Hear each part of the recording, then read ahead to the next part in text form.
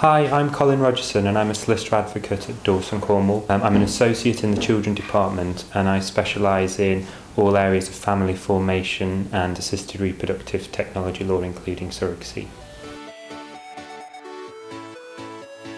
Co-parenting arrangements take all shapes and sizes, and one size certainly doesn't fit all.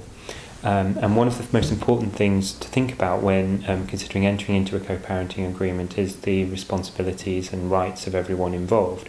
To a certain extent, the law and your marital status and in some cases the genetics will determine who are the legal parents, but you want to ensure that you've covered all of the bases. Co-parenting agreements aren't legally enforceable contracts, but they really do help to resolve any disputes that can arise in the context of parenting, and it's useful to fall back on to resolve any disputes to save costly litigation through the courts.